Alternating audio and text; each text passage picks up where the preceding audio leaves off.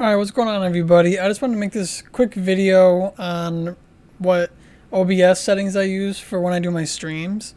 Now I get a lot of people coming to me asking me what equipment I use or what my settings are for OBS and everything. And it can be kind of tricky figuring out which to use, especially if you're like me and you don't have a really great computer. You know, I have a HP Pavilion desktop.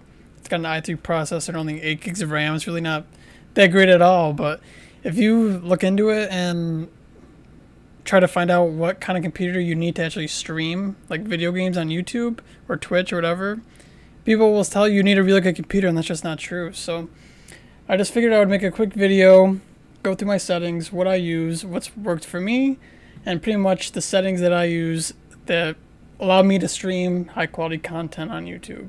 So I'm going to pull up my settings here so you guys can see them. Now this is just general tab. I didn't change anything here. This is just default stuff, so you don't gotta worry about that. You can change your theme if you want, but I just like white. So now this is where you put in where you stream. So if you're gonna do on Twitch, you would put that to Twitch and then put in your streamer code that you get from your whichever platform you use. So this right here is my output. I do have it on advanced, and for this I actually use, this is my graphics card, and it makes a big difference through quick sync instead of just the times 264 for me. And then from here I click enforce streaming service encoder settings. Pretty much keeps it consistent when you're streaming, and then I stream in 1080p. Target usage, I keep that at balance. Profile main, keyframe interval, keep that at 3. The depth for CBR, it's important to change this to CBR if it's not already. And then bitrate, this you kind of have to tinker with. For me, 4800 is fine. I think the default is like 2500. Pretty much the better the computer you have, the higher bitrate you can go to. If you don't have a great computer, I would stick around like 4,000 to 5,000 personally. Recording, I keep it on standard. I don't do much recording. This is just where you want your videos to save. Recording format, change it to MP4. That's your basic video file format. I use the same encoder as my stream, and then I rescale my output to 1080p. And it's important to use the same base canvas as your output, so your computer doesn't have to do work to rescale or upscale your resolution. That's just more work that you don't need. And my audio, the only thing I changed here was 48 here, because of this mic. It actually runs on 48. And if you don't know, then you could just like go in your computer settings and click on the properties for your mic or whatever equipment to see what it uses, and it should tell you if it uses 44 or 48. So that's all I did there. Bilinear, that's important. This is the fastest way to downscale your video if you are going to downscale it to say 720 or something.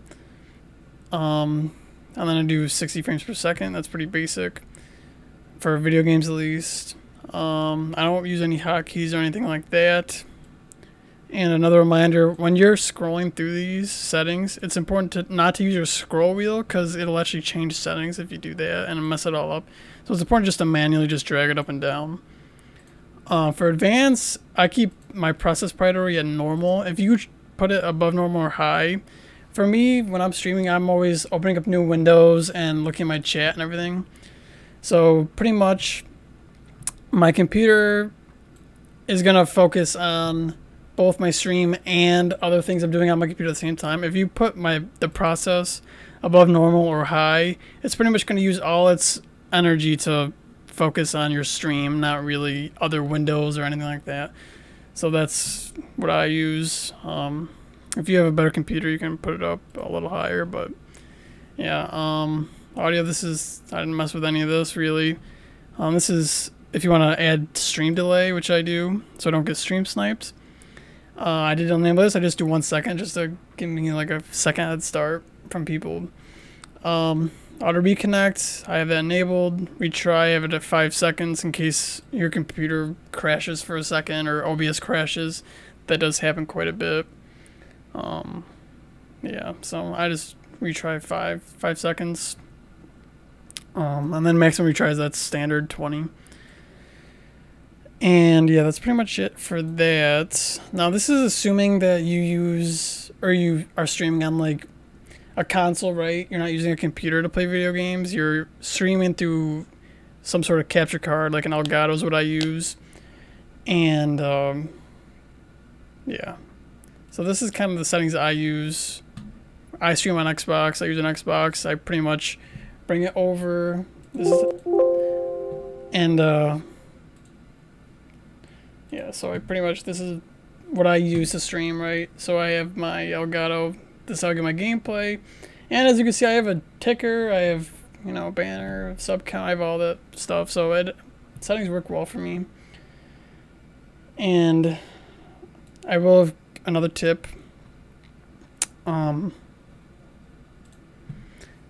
Transition scenes, have it on cut instead of fade. If you want it to look nice, I guess you could do fade. But if you don't really care about transitions, which is pretty much when you transfer from like this to this, right? It just cuts, right? If you have it to fade, it'll use up more like CPU space and RAM and everything. So it's not really worth having. Helps me though. And yeah, that's pretty much it. Those are my settings I use. Hopefully this helps. I mean, it helps me a lot. My computer runs pretty smooth, and yeah, I have good streams and everything. So hopefully this helped. If you enjoyed it, found it helpful, make sure to leave a comment if it helped you.